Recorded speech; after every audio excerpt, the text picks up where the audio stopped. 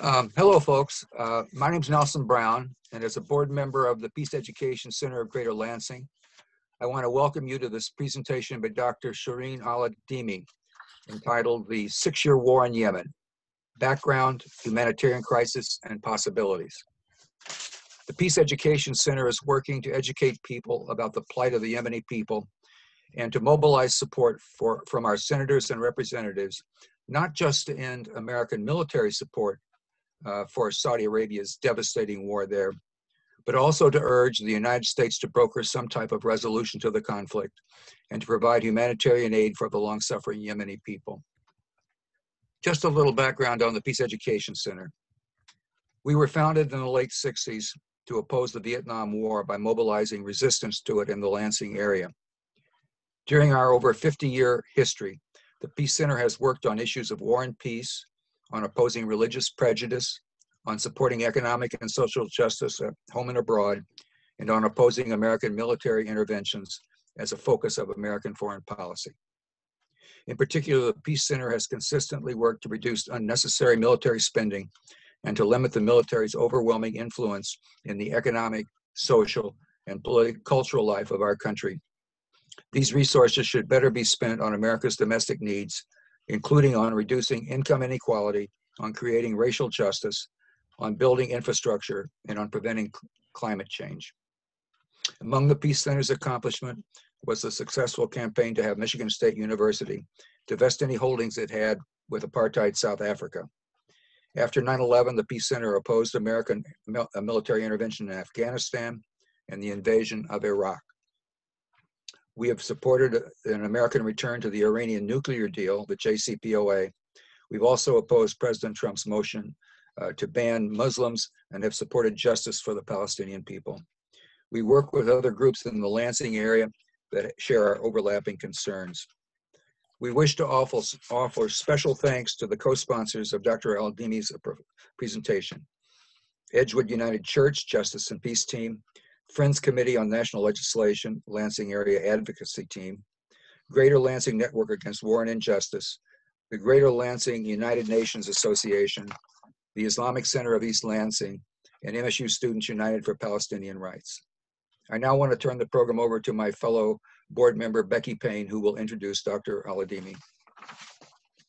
Good evening, everyone. It is so wonderful to see so many people here.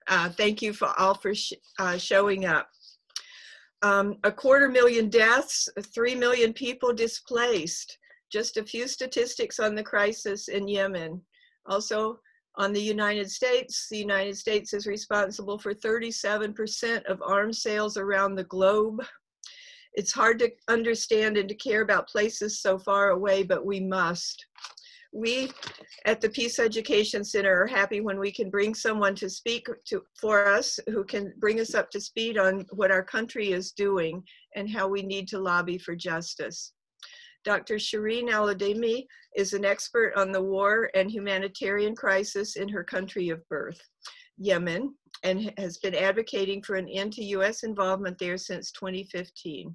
She writes for several publications in these times and has been featured on NBC, NPR, PRI, the New York Times, Aljazeera, The Nation, Current Affairs, and among others. She is an assistant professor of language and literacy at Michigan State University, where her research focuses on dialogic talk and student outcomes. So it is my great pleasure to introduce Dr. Shireen Al-Adeimi. Thank you so much, Becky and Nelson and Tahseen, for inviting me. It's a pleasure to speak with you all today, and thank you so much to all the attendees who are making time on this, is it Tuesday afternoon, evening? All right. I'm going to share my screen with you and go through this presentation. And I just want to note that I'm going to be talking about kind of the background, the country overview. I'll discuss the nature and the extent of the Saudi and the US intervention. I'll go over the humanitarian crisis, and then as well as talking about ending US complicity. And I just want to note that all of the photos, or most of the photos that I have here of Yemen, are from this account on Twitter called Beautiful Yemen, in case people want to check it out. So some demographic background. Yemen is the country where most Arabs originate from. And so it's the ethnic origin of Arabs. And the predominant language is Arabic, but also some languages that are South Semitic languages like Mihri and Suqatri. The population as of 2020 is 30 million people, and most are Muslim. And I highlight the sectarian breakdown here: 60% Sunni Shafi'i and about 40% Zaydi Shia. And I highlight this distinction because you can see that this is not a country where it's only a very tiny majority Shia population. It's a unique kind of form of Shia Islam, and Yemenis have coexisted along religious lines for millennia. So it's not, this is not a sectarian war as it's sometimes presented as such. The history of Yemen spans at least 3,000 years, where it was the home of the kingdom of Saba, or Sheba in the Bible. And it's the home of the ancient dam of Ma'rib, which was built in the 8th century BC. And this picture here at the bottom is a version of what remains of the dam.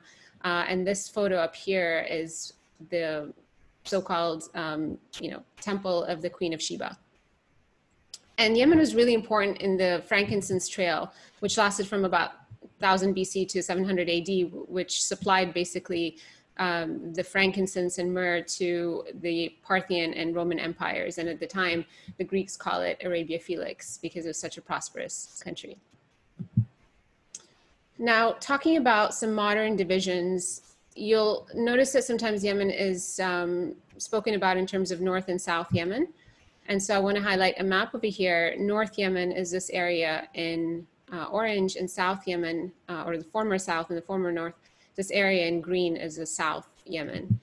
And basically North Yemen, with the capital in Sana'a, was under the rule of the Ottoman Empire until 1918. And then it was ruled by the Mutawakkalite Kingdom of Yemen. This was a Zaydi kingdom, which lasted until 1962, when a military coup ousted the monarchy. This led to several years of war. And at the time, Saudi Arabia, which is another monarchy, and Jordan, and even the United Kingdom supported the monarchists against the military coup. But ultimately, the coup created the Yemen Arab Republic, which lasted from 1962 to 1990. Meanwhile, in South Yemen, with its capital over here, Aden, where I was born, it was under British rule from 1839 until 1967. And resistance to British rule eventually led to the withdrawal of UK forces and the creation of the Middle East's to date only Marxist country, which was called the People's Democratic Republic of Yemen. And this lasted from 1967 until 1990. So what happened in 1990 was, the Soviet Union was about to collapse, which was the predominant supporter of the South. And the unity talks, which were long held between North and South, basically were prioritized during this time. And the Republic of Yemen was formed in 1990 as a presidential constitutional republic. And I highlight this again because it's unlike the neighboring countries, which are, the Sultanate of Oman or the Kingdom of Saudi Arabia or the United Arab Emirates or Kuwait or Qatar. These are all kingdoms or monarchies, whereas Yemen is a constitutional republic. And Saleh, President Ali Abdullah Saleh, presided over northern Yemen from 1978 until 1990, and then a unified Yemen in 1990 until 2012. And this is a picture of Saleh uniting with the southern president. Unfortunately, unity didn't last very long.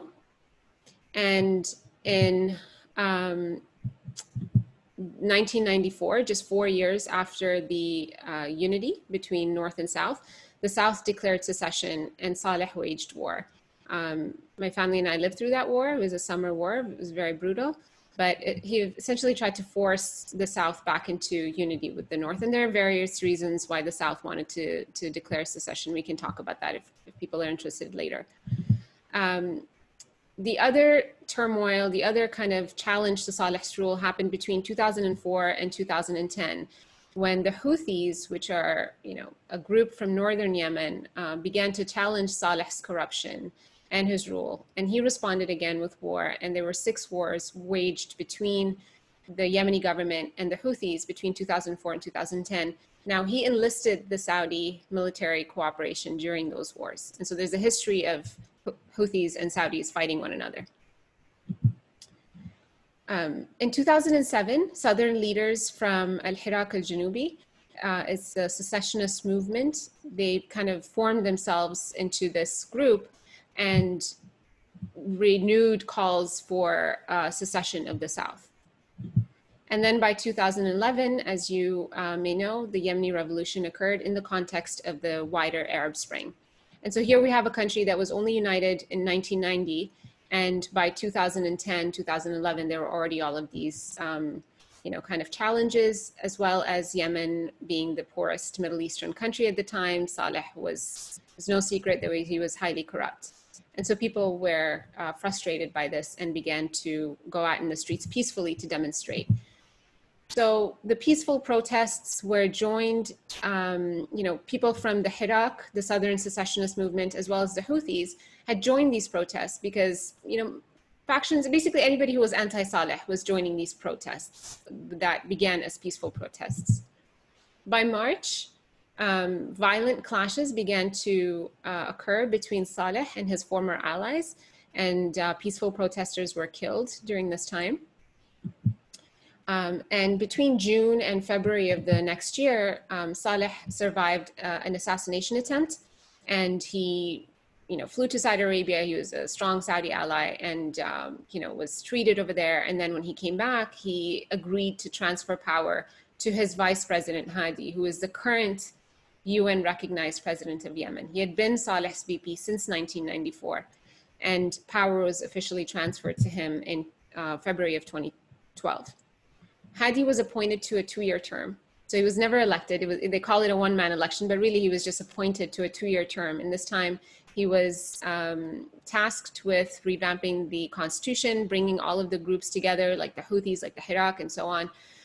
But this Gulf country negotiated deal kind of left out groups like Hirak and the Houthis and gave Saleh the power to just resign, but remain the most powerful man in Yemen. So large factions of the Yemeni army remained loyal to him. He was not going to be tried for, any corruption or killing protesters or anything like that. He remained the most powerful man in Yemen, unlike other Arab Spring presidents. So this was kind of a unique deal that suited him very well.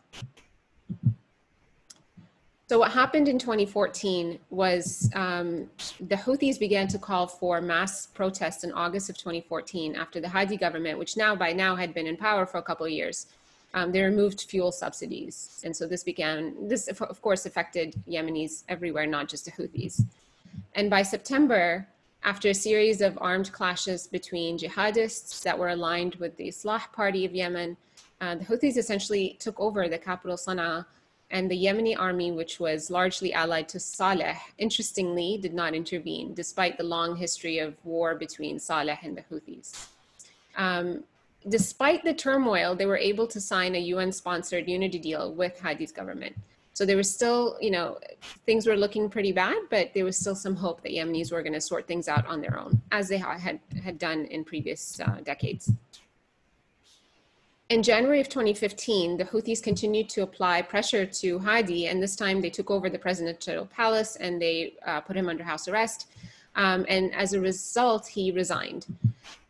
And in the context of all of this, the Saudis began bombing. And I want to highlight a quote from Jamad bin Umar. He was the former UN Special Envoy to Yemen, and he published this piece in Newsweek just last month, where he said, "After 10 painful weeks, a compromise was found, covering the shape of the executive and legislature, security arrangements, and a timetable for transition. A deal was on the table. 2 days later, with no warning, the airstrikes began." And here he is talking about the Saudi-led coalition and the airstrikes that began in March of 2015, almost 6 years ago. So Saudi Arabia began this intervention with the support of the Hadi government. Interestingly, Saleh and the Houthis ended up joining forces to defend Yemen against the Saudi-led intervention. So in January 2015, this is a picture of Mohammed bin Salman, or he's often called MBS, as well as President Hadi. In 2015, Mohammed bin Salman became the defense minister of Saudi Arabia, as well as the deputy crown prince. He's since promoted himself to crown prince. By March, he led this intervention in Yemen, and it was very brutal. Like Jamal bin Umar said, it kind of came out of nowhere. The airstrikes came out of nowhere. And the Saudi-led coalition, they kind of put together a coalition of countries, including themselves, the United Arab Emirates. Qatar was involved in this until June of 2017, when they had that big spat with Saudi Arabia and they were kicked out of the coalition. Bahrain, Kuwait, and then Morocco also left the coalition in February of 2019.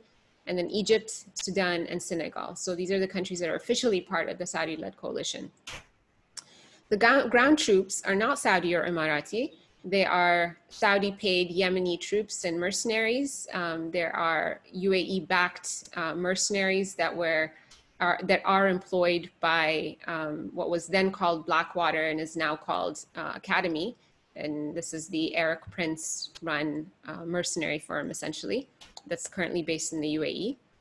And the Yemeni government continues to support them. So this is the Saudi-backed Hadi government, the Islah Party of Yemen, and interestingly, the UAE is supporting the Southerners, the Southern secessionists. And so even though the goal is to restore the UN-recognized president of Yemen and to create a united Yemen, the UAE is supporting and backing the Southern secessionists. So US complicity in Yemen involves many things, but I first want to highlight, you might be wondering why Yemen? I said it was the Middle East's poorest country, not much oil to speak of. Why Yemen? Well, Yemen controls the strategic location. It's Bab el-Mandeb Strait right here. And this is where in 2018, 6.2 million barrels of oil and oil products travel per day north to Europe and the US through the Suez Canal and south to Asia. And so this has always been a strategic location. And interestingly, China doesn't have, the US has over 800 bases around the world. China's only base is on the other side of Bab el-Mandeb in Djibouti. And it was, built basically in 2017, 2 years into the war. So it's a strategic location. And there's a long history of Saudi intervention in Yemen that we can talk about. Saudi basically has always maintained a lot of influence in Yemen's government. And with the rise of the Houthis, they were starting to feel like that, control was no longer going to be viable. So we often hear about arms sales. Quote unquote, $110 billion in Saudi arms sales were sold under, sorry, that should say Trump. The top right, 110 should say Trump. And I have it in quotes because we don't actually know the exact figure. Trump likes to boast about it. But I'm not actually quite sure what the figure is, but at least $115 billion in arms sales under the Obama administration. And this is just from 2015 onwards. So right when the war began. Arms sales are not the only way that the US is involved in Yemen. Since 2015, the US has been training soldiers and pilots, as well as advising Saudi and UAE military personnel. The US maintains and repairs vehicles and aircrafts, whether they were sold to the Saudi-led coalition by the US or not. They supply about 70% of Saudi's weapons. The US provides targeting assistance with commanders actually present in the command room choosing targets and helping them choose targets. Until November of 2018, the US was providing mid-air refueling to the Saudi-led coalition. So as a plane would be flying over Yemeni airspace, a US jet would refuel them mid-air because there's no way to land, of course, without being in danger. So they were providing this to Saudi and UAE jets that were bombing Yemen. They provide all sorts of logistical support and intelligence sharing, which the Biden administration announced an end to just last month. And importantly, the US, although they've neither confirmed nor denied a recent CNN investigation, more likely than not is involved in imposing a naval blockade on Yemen. And I'll talk more about the blockade. So in 2016, this is a year into the war, a leaked UN report said that the targeting of civilians by the Saudi-led coalition was, quote, widespread and systematic. So I kind of want to break down what it means to have a systematic targeting of civilians. So in the first couple of days of the war in March of 2015, the Saudi-led coalition essentially destroyed the entire Yemeni Air Force. And that's why the other side, the Houthis, currently, they don't have an Air Force. Then they began to target very quickly civilian areas, including hospitals and homes and schools and mosques and factories and gatherings like funerals or weddings or markets, even moving vehicles. So all civilian targets became legitimate targets for the Saudi-led coalition. The coalition then began targeting food and water facilities like food production facilities, plants, agriculture, and also, infrastructure that would provide transportation for, those foods like roads and bridges, just began destroying them. Now, in April of 2014, just a month into the war, a UN Security Council resolution 2216 essentially acknowledged and recognized the intervention and explicitly called on the Saudi-led coalition to inspect all cargo coming to Yemen via sea and land in order to prevent arms transfers to the Houthis. There was a big concern that Iran was going to be supplying arms to the Houthis. Now, what happened essentially is that gave reason for the Saudis to impose this blockade. Currently, there are all but 2 airports in the country that are open. They're both in the southern part of the country that the Saudi-led coalition kind of controls. Commercial trade is severely limited and restricted. This led to 80% of Yemenis becoming reliant on aid because prior to the war, 90% relied on importing food. We used to import 90% of our food into Yemen. And so when commercial trade was severely restricted and limited, most of the population became reliant on aid. That too is used as a weapon by the Saudi-led coalition and by the Trump administration, who cut aids to various parts of northern Yemen.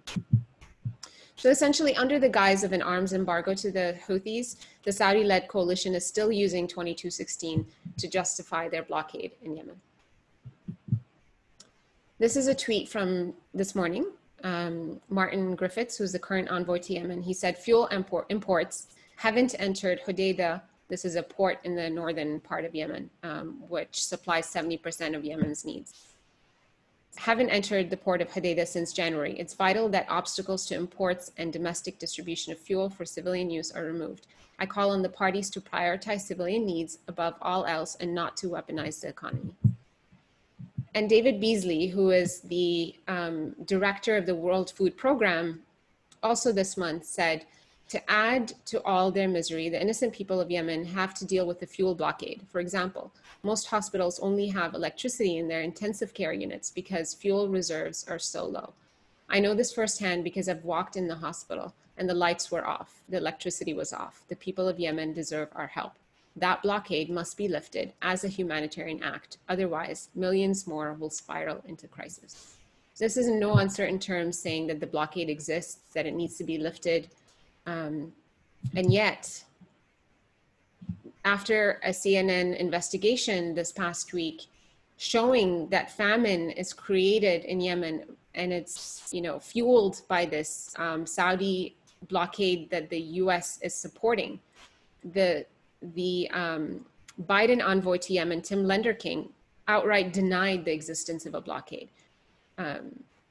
The reporter who went to Yemen, she smuggled herself into Yemen, the CNN reporter, Naama Al-Bagir, she smuggled herself into Yemen to report what was happening in Yemen, and she names names and calls out the US for its complicity in starving Yemen. She described it as hell on earth for Yemeni children. And despite this, the new envoy to Yemen is denying the existence even of the blockade. There are some images ahead that are distressing if you want to look away.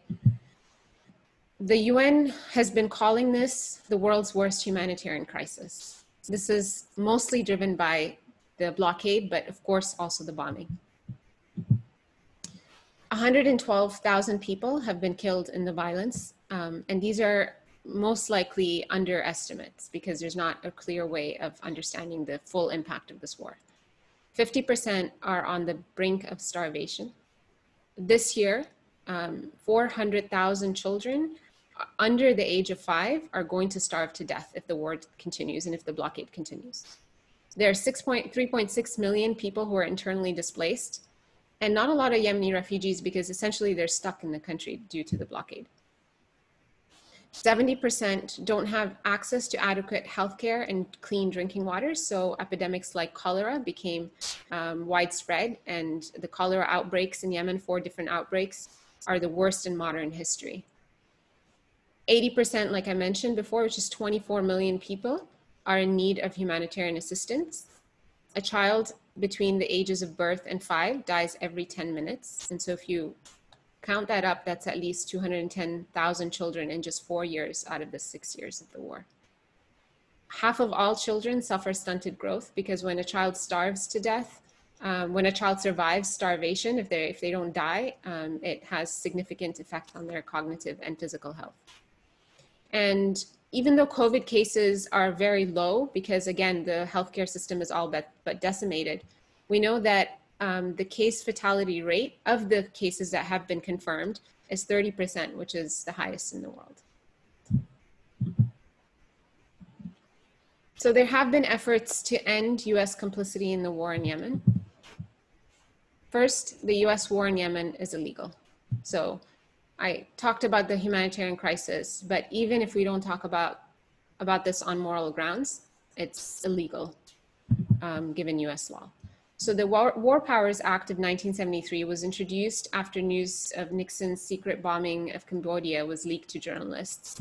And it led to this federal law that authorizes Congress and not the president to declare war. And so when Obama entered this war in 2016 without congressional approval, that was an illegal act. But basically every president since Nixon has entered illegal wars, and Congress has never challenged a sitting president on a war. Using the War Powers Act until 2019, where under the leadership of Representative Ro Khanna in the House and Bernie Sanders in the Senate, this took a couple of years to go through various obstacles. Congress passed its first War Powers Act in 2019, declaring that Trump should withdraw all US support for the war in Yemen. And what did Trump do? He vetoed the bill. So Biden has since made certain promises. So I have a table here. I tried to organize this and I thought maybe a table would be helpful. So on the left, you'll see what Biden has done so far.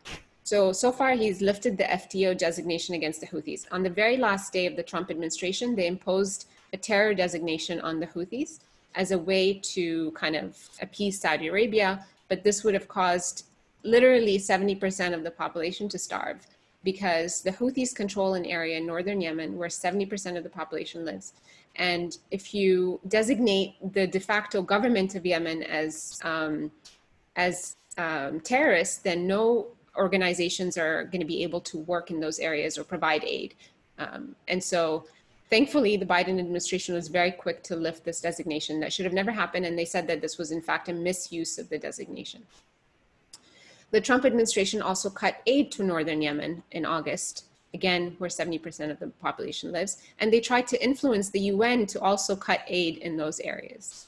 Biden, in the last couple of days, has restored aid to northern Yemen. He also announced an end to intelligence sharing with the Saudi-led coalition. And there was this, talk that he gave to the Secretary Department where he talked about ending offensive operations in Yemen and reviewing relevant arms sales to Saudi Arabia and the UAE. What I'm terming here business as usual, essentially, is the Biden administration continuing to enforce the naval blockade. Again, they've not denied that the US Navy is involved in enforcing the naval blockade.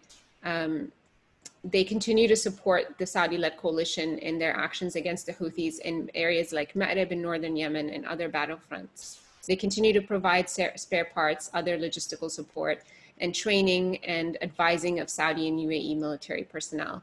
The Saudis were just, the Saudi Air Force was just kind of tweeting about joint exercises between the US Army and the US Air Force and the Saudi Air Force just this month.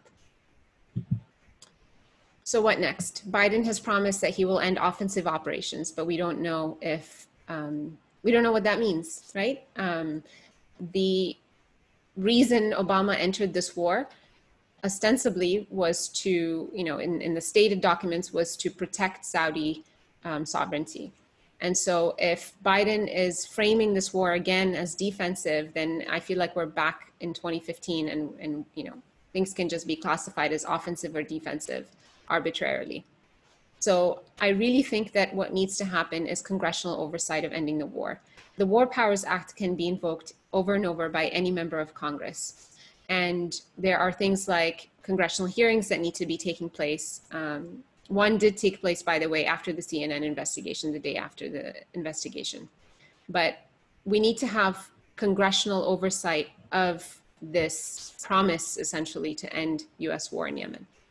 The blockade absolutely needs to be lifted unconditionally, not tied to any sort of, deal with the Houthis or anything like that. And I'm going to urge people to look out for a letter that's going to be going to elected officials, a congressional letter urging our congressional officials to sign on to this blockade letter and to ensure that the US works to lift the blockade on Yemen. The war hasn't ended, but when the war ends, when the US stops training and arming and fueling every aspect of the war in Yemen, I think reparations are also something that we need to be talking about. Aid often is discussed, but aid is charity, and what the Yemeni people deserve is reparations at the very least for, in fact, war crimes that have been committed and continue to be committed in the name of the US population. So I'm going to end there, but we're going to have plenty of time for question and answer. The panelists will help take the questions from the Q&A, but feel free to reach out to me. I'm on Twitter at Shireen818, where I really only talk about Yemen. And you can also email me. Thank you so much for your time.